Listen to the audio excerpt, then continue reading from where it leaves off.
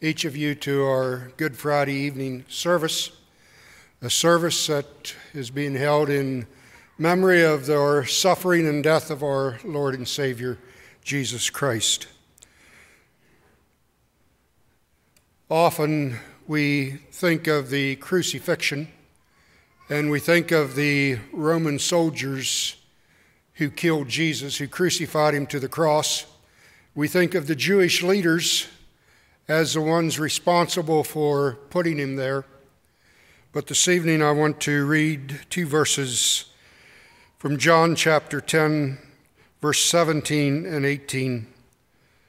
Therefore my Father loves me, because I lay down my life that I may take it again. No one takes it from me, but I lay it down of myself. I have power to lay it down. I have power to take it again. This command I have received from my Father. So we are gathered here this evening, yes, to remember the suffering and death of our Lord Jesus Christ, but it was Jesus who laid down his life for me and for you. This time I'll ask our chorister to come and lead us in a time of singing.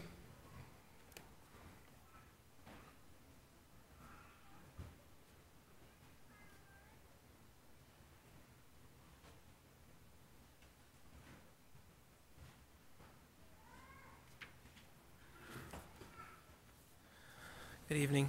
Would you please turn to me in the Christian hymnal to song number 311?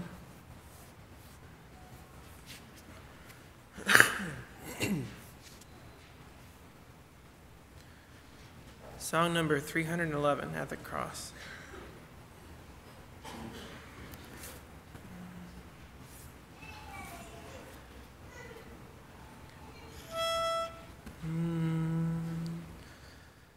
Alas, and did my Savior bleed, and did my sovereign die? Would he devote that sacred head for such a worm as I? At the cross, where I first saw the light, and the burden of my heart rolled away. It was there by faith I received my sight, and now I am happy all the day. Was it for crimes that I have done he groaned upon the tree? Amazing pity, grace unknown, and love beyond degree. At the cross, where I first saw the light, and the burden of my heart rolled away.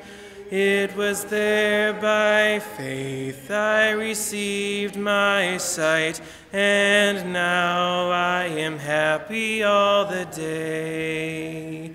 Well might the sun in darkness hide, and shut his glories in, when Christ the mighty Maker died for man the creature's sin.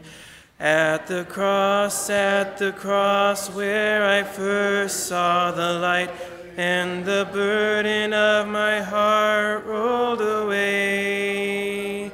It was there by faith I received my sight, and now I am happy all the day. But drops of grief can ne'er repay the debt of love I owe. Here, Lord, I give myself away. 'Tis all that I can do. At the cross, where I first saw the light, and the burden of my heart rolled away.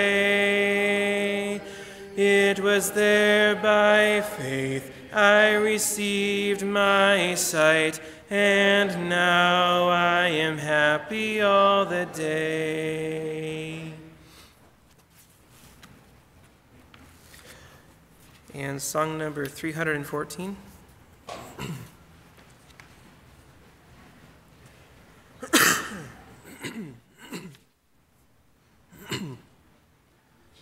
314, all I need.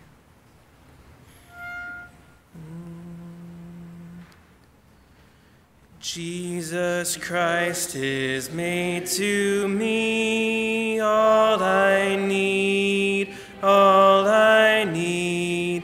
He alone is all my plea. He is all I need. Wisdom, righteousness, and power, holiness forevermore, my redemption full and sure. He is all I need. He redeemed when he died, all I need, all I need. I with him was crucified. He is all I need. Wisdom, righteousness, and power, holiness forevermore, my redemption full and sure. He is all I need. To my Savior will I cleave, all I need, all I need. He will not his servant leave. He is all I need. Wisdom, righteousness, and power, holiness forevermore, my redemption full and sure. He is all I need. He's the treasure of my soul, all I need, all I need. He hath cleansed and made me whole. He is all I need.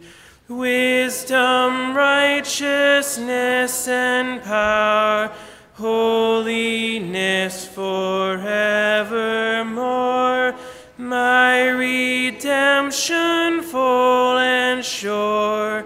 He is all I need. God, what a privilege it is to call you our Father, to be gathered together in this place this evening because of your love for us, your love that caused you to send your one and your only Son to come to this earth as a babe, to live a life, a perfect life, a life without sin, and then to lay that life down on the cross in our place so that we could have eternal life. Father, we pray your blessing upon us as we gather together. May you speak through your servant Myron. May the words that he speaks be the words that you would have each of us to hear, or anoint our ears to hear your word. In Jesus' name we pray. Amen. God bless you.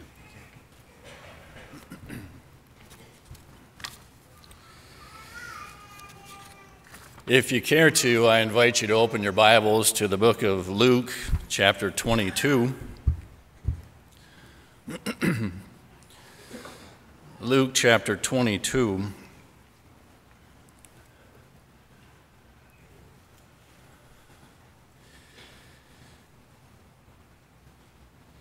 We're gathered together here tonight to partake in communion. Communion is a time to remember. Communion is a time to celebrate. And if you put those two words together, remember and celebrate, there's a word in our English language, commemorate. We're here to commemorate, to remember with honor and respect and joy what Jesus Christ did for us. What exactly are we here to commemorate? What is it that we celebrate? What is it that we remember? What was it that the disciples remembered after this time together? I'm going to read quite a bit of scripture here tonight. If you care to follow along, you can do so, but you may just want to listen. And as I read, picture what is happening in your minds. This is the sort of the end of the story, or at least the latter part of the story, the account of what happened after Jesus' last meal with his disciples. And yet when they remembered, when they celebrated communion, when they did this in remembrance of him, I think these are the things that they remembered. These are the things that came to their mind. I'm going to start reading in verse 39 of Luke 22. Jesus went out as usual to the Mount of Olives, and his disciples followed him. On reaching the place, he said to them, "Pray that you will not fall into temptation." He withdrew about a stone's throw beyond them, knelt down, and prayed. "Father, if you are willing, take this cup from me. Yet not my will, but yours be done." An angel from heaven appeared to him and strengthened him. And being in anguish, he prayed more earnestly, and his sweat was like drops of blood falling to the ground. When he rose from prayer and went back to the disciples, he found them asleep, exhausted from sorrow. "Why are you sleeping?" he asked them. "Get up and pray so that you will not fall into temptation." While he was still speaking, a crowd came up, and the man who was called Judas, one of the 12, was leading them. He approached Jesus to kiss him, but Jesus asked him, "Judas, are you betraying the Son of Man with a kiss?" When Jesus' followers saw what was going to happen, they said, "Lord, should we strike with our swords?" And one of them struck the servant of the high priest, cutting off his right ear. But Jesus answered, "No more of this." And he touched the man's ear and healed him. Then Jesus said to the chief priests, the officers of the temple guard, and the elders who had come for him, "Am I leading a rebellion, that you have come with swords and clubs? Every day I was with you in the temple courts, and you did not lay a hand on me. But this is your hour when darkness reigns." Then seizing him, they led him away and took him into the house of the high priest. Peter followed at a distance.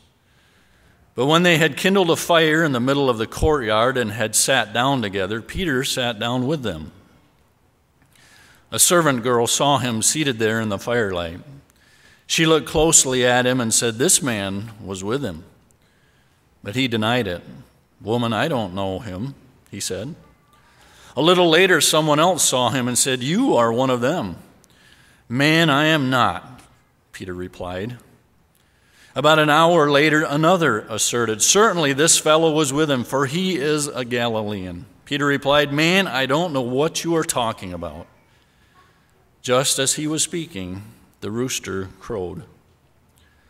The Lord turned and looked straight at Peter. Then Peter remembered the word that the Lord had spoken to him, "Before the rooster crows today, you will disown me 3 times." And he went outside and wept bitterly. The men who were guarding Jesus began mocking and beating him. They blindfolded him and demanded, "Prophesy, who hit you?" And they said many other insulting things to him. At daybreak, the council of the elders of the people, both the chief priests and the teachers of the law, met together. And Jesus was led before them. "If you are the Christ," they said, "tell us." Jesus answered, "If I tell you, you will not believe me. And if I asked you, you would not answer. But from now on, the Son of Man will be seated at the right hand of the Almighty God." They all asked, "Are you then the Son of God?" He replied, "You are right in saying I am." Then they said, "Why do we need any more testimony? We have heard it from his own lips." Then the whole assembly rose and led him off to Pilate, and they began to accuse him, saying, "We have found this man subverting our nation. He opposes payment of taxes to Caesar and claims to be Christ, a king." So Pilate asked Jesus, "Are you the king of the Jews?" "Yes, it is as you say," Jesus replied. Then Pilate announced to the chief priests and the crowd, "I find no basis for a charge against this man." But they insisted. "He stirs up the people all over Judea by his teaching. He started in Galilee and has come all the way here." On hearing this, Pilate asked if the man was a Galilean. When he learned that Jesus was under Herod's jurisdiction, he sent him to Herod, who was also in Jerusalem at that time. When Herod saw Jesus, he was greatly pleased, because for a long time he had been wanting to see him. From what he had heard about him, he hoped to see him perform some miracle. He plied him with many questions, but Jesus gave him no answer. The chief priests and the teachers of the law were standing there, vehemently accusing him. Then Herod and his soldiers ridiculed and mocked him. Dressing him in an elegant robe, they sent him back to Pilate. That day, Herod and Pilate became friends. Before this, they had been enemies. Pilate called together the chief priests, the rulers, and the people, and said to them, "You brought me this man as one who is inciting the people to rebellion. I have examined him in your presence and have found no basis for your charges against him. Neither has Herod, for he sent him back to us. As you can see, he has done nothing to deserve death. Therefore, I will punish him and then release him." With one voice they cried out, "Away with this man! Release Barabbas to us." Barabbas had been thrown into prison for an insurrection in the city and for murder. Wanting to release Jesus, Pilate appealed to them again, but they kept shouting, "Crucify him! Crucify him!" For the third time he spoke to them, "Why? What crime has this man committed? I have found in him no grounds for the death penalty. Therefore, I will have him punished and then release him."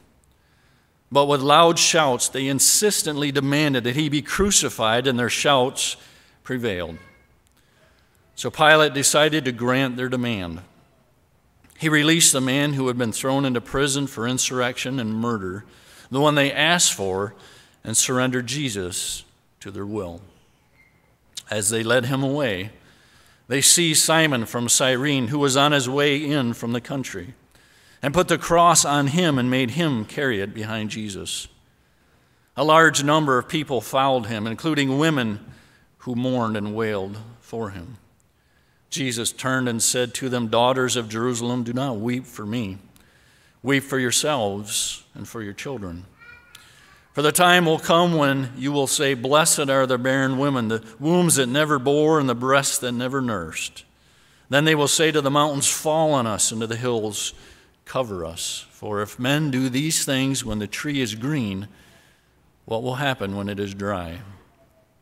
2 other men, both criminals, were also led out with him to be executed. When they came to the place called the Skull, there they crucified him, along with the criminals, one on his right, the other on his left. Jesus said, "Father, forgive them, for they do not know what they are doing." And they divided up his clothes by casting lots. The people stood watching, and the rulers even sneered at him. They said, "He saved others. Let him save himself if he is the Christ of God, the chosen one." The soldiers also came up and mocked him. They offered him wine vinegar and said, "If you are the king of the Jews, save yourself." There was a written notice above him which read, "This is the King of the Jews." One of the criminals who hung there hurled insults at him. "Aren't you the Christ? Save yourself and us." But the other criminal rebuked him. "Don't you fear God," he said, "since you are under the same sentence? We are punished justly, for we are getting what our deeds deserve, but this man has done nothing wrong." Then he said, "Jesus, remember me when you come into your kingdom." Jesus answered him, "I tell you the truth, today you will be with me in paradise." It was now about the 6th hour, and darkness came over the whole land until the 9th hour, for the sun stopped shining. And the curtain of the temple was torn in two. Jesus called out with a loud voice, "Father, into your hands I commit my spirit." When he said this, he breathed his last. The centurion, seeing what had happened, praised God and said, "Surely this was a righteous man." When all the people who had gathered to witness this sight saw what took place, they beat their breasts and went away. But all those who knew him, including the women who had followed him from Galilee, stood at a distance watching these things. And we'll stop there. A time to remember, time to celebrate, a time to commemorate. If you go back to verse 7 of Luke 22, Jesus institutes this time together with his disciples. Begin reading at verse 7. Scripture says, "Then came the day of unleavened bread on which the Passover lamb had to be sacrificed. Jesus sent Peter and John, saying, 'Go and make preparations for us to eat the Passover.' 'Where do you want us to prepare for it?' they asked. He replied, 'As you enter the city, a man carrying a jar of water will meet you. Follow him to the house that he enters, and say to the owner of the house, "The teacher asks, where is the guest room where I may eat the Passover with my disciples?" He will show you a large upper room, all furnished. Make preparations there.' They left and found things just as Jesus had told them, so they prepared the Passover. When the hour came, Jesus and his apostles reclined at the table. And he said to them, 'I have eagerly desired to eat this Passover with you before I suffer. For I tell you, I will not eat it again until it finds fulfillment in the kingdom of God.' After taking the cup, he gave thanks and said, 'Take this and divide it among you, for I tell you, I will not drink again of the fruit of the vine until the kingdom of God comes.' And he took bread and gave thanks and broke it and gave it to them, saying, 'This is my body given for you. Do this in remembrance of me.' In the same way, after the supper, he took the cup, saying, 'This cup is the new covenant in my blood, which is poured out for you.'" This is not the first time that Jesus and his disciples had gotten together to observe the Passover. We don't find it recorded in Scripture, but scholars would tell us that very likely and almost certainly that Jesus would have gathered with his disciples before this, the last couple years, observed the Passover meal together. But this one was different. This one changed. Communion itself is celebrated by virtually every branch of Christianity. It has been celebrated for 2,000 years or more. It's a celebration of Jesus' sacrificial death, which means as we celebrate, as we commemorate here tonight, it is all about grace. It's all about grace. This particular ceremony, communion, that we're about to observe is one that unites most of the time, and sometimes it actually divides. It expresses common faith in Jesus Christ, and in that way it unites us as believers. But there have been various aspects throughout history that have caused some controversy, caused some struggles. When to celebrate communion? When should that be done? How often should that be done? Who should administer the emblems? Who can take part in the emblems? What type of bread? What type of juice? How does all of that work? And as a result of that, many have lost sight of the central message that we're to remember: Jesus' sacrificial death for us. It's all about grace. Jesus instituted this as a way for his disciples and for us to remember. To remember that Jesus was with us. To remember that Jesus died for us. And to remember that Christ is now alive and working in us.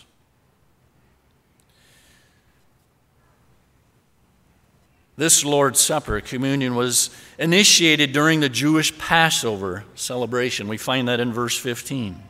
They gathered together to observe the Passover meal.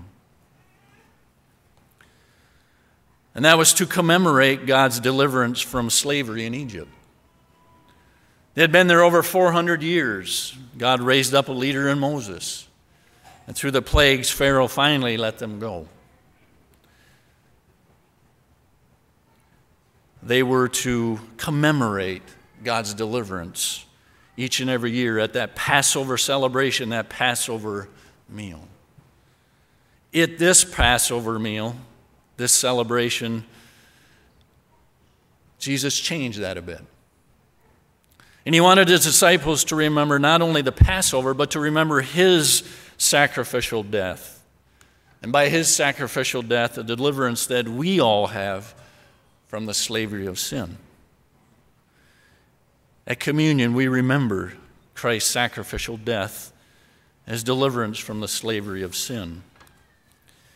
Romans 6, verse 6 and 7 says, knowing this, that our old man was crucified with him, that the body of sin might be done away with, that we should no longer be slaves of sin, for he who has died has been freed from sin. And Galatians 4 through 7, but when the fullness of the time had come, God sent forth his Son, born of a woman, born under the law, to redeem those who were under the law, that we might receive the adoption as sons. And because you are sons, God sent forth his Spirit of his Son into your heart, crying out, Abba, Father. Therefore you are no longer a slave, but a son. And if a son, then an heir of God through Christ. We remember our deliverance from the slavery of sin. Communion was also a time of blessing and of giving thanks. We find that in verse 17 and verse 19. He gave thanks, time of giving thanks. Some call this the Eucharist, means thanksgiving. Communion reminds us of the blessings that we have in Jesus Christ. Not only the deliverance from sin, but the blessings that we have, and there are many. 2 Corinthians 9, verses 8 through 10. God is able to make all grace abound toward you, that you, always having all sufficiency in all things, may have an abundance for every good work. As it is written, he has dispersed abroad, he has given to the poor, his righteousness endures forever. Now may he who supplies seed to the sower and bread for food supply and multiply the seed you have sown and increase the fruits of your righteousness. In Ephesians 1, verse 3, blessed be the God and Father of our Lord Jesus Christ, who has blessed us with every spiritual blessing in the heavenly places in Christ. We remember to give thanks.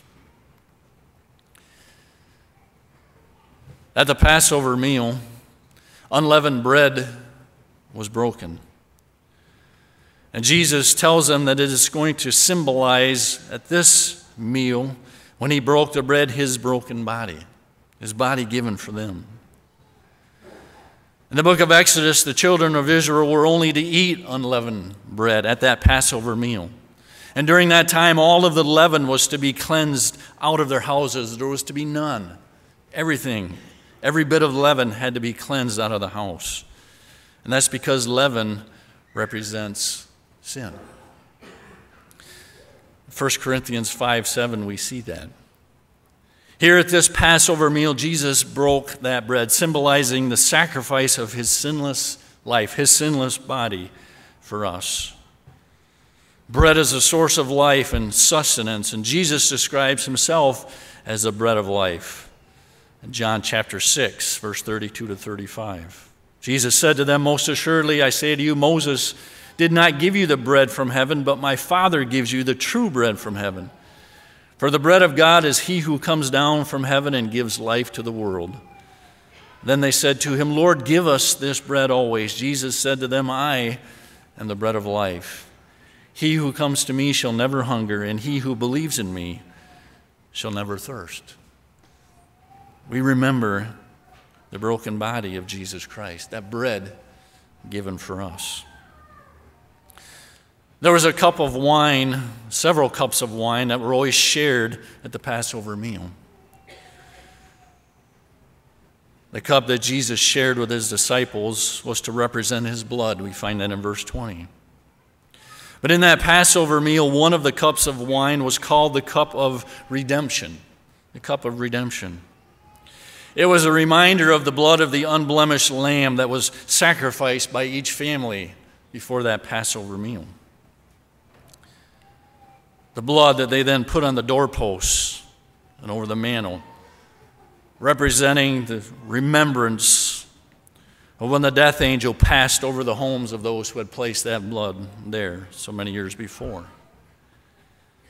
The communion cup that we partake of tonight represents the blood of the Lamb of God. His blood sacrifice takes away the sin of the world. It preserves us from death and judgment, which we all deserve. It is a cup of redemption. We are redeemed. Ephesians 1:7. In him we have redemption through his blood, the forgiveness of sins according to the riches of his grace. And lastly, communion that Jesus instituted tells them that it's a symbol of a new covenant. He's starting something new, and he wants them to remember that. A covenant is a binding agreement between two parties. And throughout the Old Testament, those covenants were solemnized or made right with various seals and signs. Sometimes it was an animal that was sacrificed. Sometimes it was a recitation of a certain blessing or a certain cursing. Sometimes it was a special covenant meal or some type of memorial. In contrast to the Old Testament covenant of works, Jesus institutes a new covenant that is unconditional and undeserved. It's a covenant of grace made possible by Jesus' sacrifice on the cross. And that's the covenant that we enjoy. That's the covenant that we live under. And we remember, we commemorate that covenant here tonight as we observe communion. It's a covenant that Jesus said is new. It is superior. It is better. It's not a law written on stones. It is a law written on the minds, written on the hearts. So we're here tonight to commemorate, to remember, to celebrate what Jesus did for us. And as we come tonight and as we partake of the bread and as we partake of the cup, let's remember and let's think what Jesus did for us. And as the cup of juice is handed to you, imagine Jesus saying to you, as he did to his disciples, "This is the blood shed for you." And as the bread is handed to you, imagine Jesus saying to you, "This is my body broken for you." Let's remember what Jesus did for us. Let's pray, shall we? Father, again, as we gather together here tonight to observe this communion celebration, we recognize, Father, that it is a covenant, it is a celebration, and we commemorate tonight, Jesus, what you did for us. And God, we're not here tonight because we're worthy. None of us are worthy. We're here tonight only by your grace.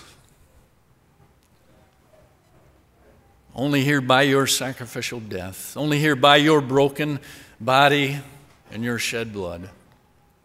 Oh Lord, we gather here tonight to commemorate what you did for each and every one of us. To honor that sacrifice, to honor you, and to remember that it's all about grace. It's your love, it's your grace, it's your mercy that allows us to be here tonight. So God, we worship you, we praise you.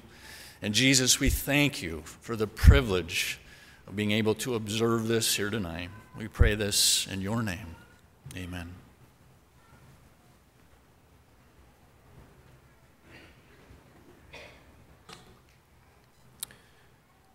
John 13, verse 1 says, "Now before the feast of the Passover, when Jesus knew that his hour had come to depart out of this world to the Father, having loved his own who were in the world, he loved them to the end. During supper, when the devil had already put into the heart of Judas Iscariot, Simon's son, to betray him, Jesus, knowing that the Father had given all things into his hands, and that he had come from God and was going back to God, rose from supper. He laid aside his outer garments, and taking a towel, tied it around his waist. Then he poured water into a basin and began to wash the disciples' feet and to wipe them with the towel that was wrapped around him. He came to Simon Peter, who said to him, 'Lord, do you wash my feet?' Jesus answered him, 'What I am doing you do not understand now, but afterward you will understand.' Peter said to him, 'You shall never wash my feet.' Jesus answered him, 'If I do not wash you, you have no share with me.' Simon Peter said to him, 'Lord, not only my feet, but also my head and my hands.' Jesus said to him, 'The one who has bathed does not need to wash, except for his feet, but is completely clean. And you are clean, but not every one of you.' For he knew who was to betray him. That is why he said, 'Not all of you are clean.' When he washed their feet and put on his outer garment and resumed his place, he said to them, 'Do you understand what I have done for you? You call me teacher and Lord, and you are right, for so I am. If I then, your Lord and teacher, have washed your feet, you also to wash one another's feet. For I have given you an example, that you should also do just as I have done to you. Truly, truly, I say to you, a servant is not greater than his master, nor his messenger greater than the one who sent him. If you know these things, blessed are you who do them. I am not speaking of all of you. I know whom I have chosen, but the scripture will be fulfilled. He who ate my bread has lifted his heel against me. I am telling you this now, before it takes place, that when it does take place, you may believe that I am he. Truly, truly, I say to you, whoever receives the one I send receives me, and whoever receives me receives the one who sent me."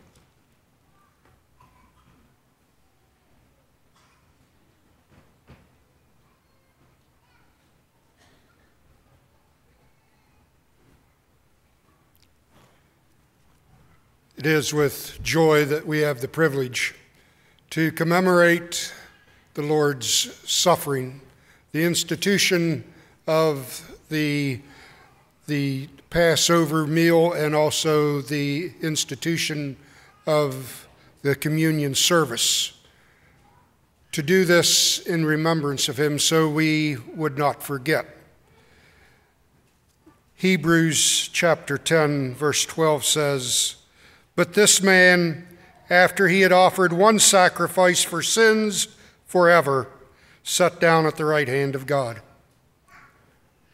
I'm glad we do not live in the Old Testament time where they had to yearly take and sacrifice a lamb for their sins. Jesus Christ did that once and for all. So this evening we have the privilege to celebrate the institution of the Lord's Supper. If you are here this evening and you've accepted Jesus Christ as your Savior and Lord, we welcome you to join us in celebrating the Lord's Supper together. At this time, we'll have a word of prayer, and then we'll get ready for the communion service, and you can come up bench by bench, and the elderly sisters can wash feet in the room here.